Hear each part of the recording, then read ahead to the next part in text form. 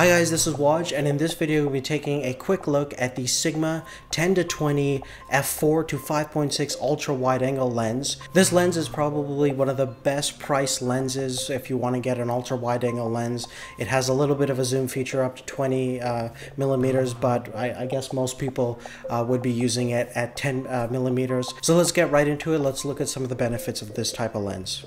So the Sigma 10-20 millimeter is one of those lenses that I think everyone should have, especially if you have a crop sensor DSLR. It is designed for APS-C size sensor cameras. You can also use it for the Micro Four Thirds system as well as some other camera bodies. But one of the great things about it is that even at 10 millimeters, which roughly equates to about 16 millimeters and 35 millimeter equivalent, is really, really wide. In fact, when you're just minimally 1 foot away from any kind of subject, you can pretty much get a 160-degree viewing angle, which is really great, very versatile, and you can use it in many applications. And just like in typical Sigma fashion, you definitely get a lot for your money. The lens is very sharp, even wide open at f4. There's very little chromatic aberration, and the performance is just as good for photos as it is for videos. Now, one really important thing to keep in mind that it is an f4 to f5.6, so it has a variable aperture range, and it's very important that when you're using it, even at f4, to have adequate lighting. So if you're shooting indoors, make sure you have a lot of light in there, but if you don't have a lot of light, you can still make do with practical light and bump up your ISO. And these days ISO 1600 is fairly well usable, especially if you're uploading it to do videos on YouTube. Now, just to give everyone an idea of what 10 millimeters looks like on like a T2i, T3i, or any APS-C size sensor camera body, what we can do is just take a look at your kit lens that is 18 millimeters, which is fairly wide, and we have it set to about 18 millimeters on this lens right now.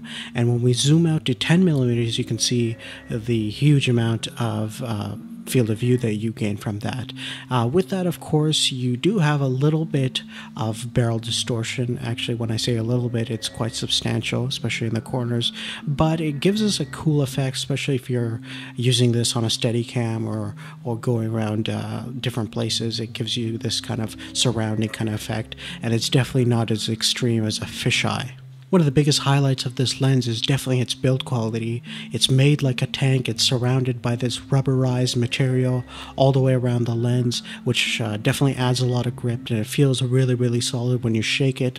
None of the internal elements move about, and the overall build quality is really excellent. But probably one of my favorite features of this lens is its autofocus system. It actually has a hypersonic motor in there. That's why it's actually an HSM lens. And let's take a look at how fast it is and how quietly it focuses.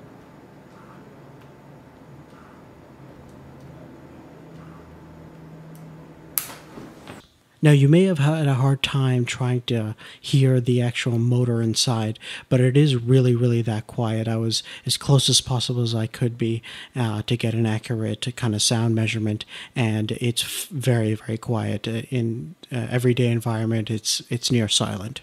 Now, just to give you a comparison of what a non-HSM lens from Sigma sounds like, here's the 24mm f1.8.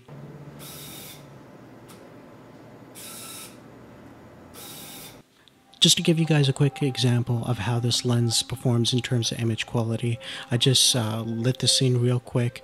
It's very simple, it's just using practical lights, and we're focused on Bumblebee, and in this shot we're just about 3 feet away from it, and even at 3 feet away from the subject, you can pretty much get everything. And as you can see, everything is also pretty much well in focus. This shot over here is only about 5 feet away from the subject, and you can see the crazy amount of field of view.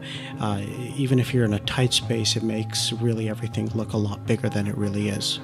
Now let's just move a bit closer. We're just about 1 foot away from Bumblebee now, and you can still see him and a little bit more, and we have a little more separation from the background to the subject, but there's still a great amount of field of view at 10 millimeters.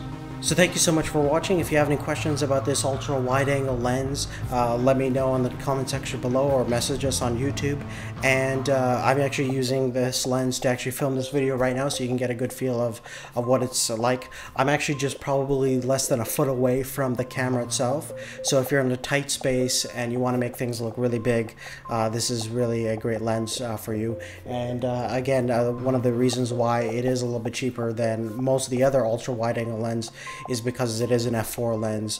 The Tamron, Tokina, and Canon offer faster lenses at f2.8, but really that's good for getting more light if you're looking in for shallow depth of field separation from your subject to the background.